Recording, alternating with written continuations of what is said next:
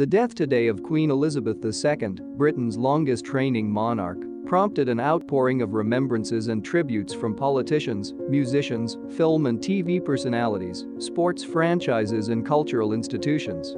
President Biden issued a lengthy statement in which he pledged a continuation of the special relationship between the US and Britain, saying, "Her Majesty Queen Elizabeth II was more than a monarch. She defined an era." The Rolling Stones, themselves a remarkable example of longevity, said in a statement that the Queen was a constant presence in their lives, as in countless others.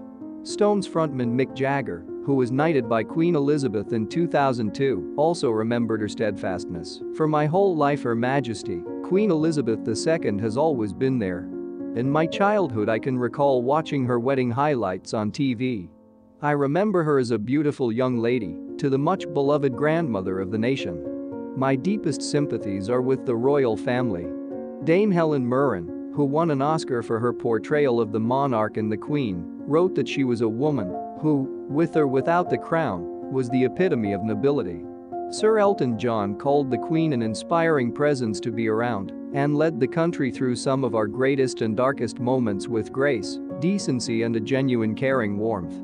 The now King Charles said of his mother in a statement, "During this period of mourning and change, my family and I will be comforted and sustained by our knowledge of the respect and deep affection in which the Queen was so widely held."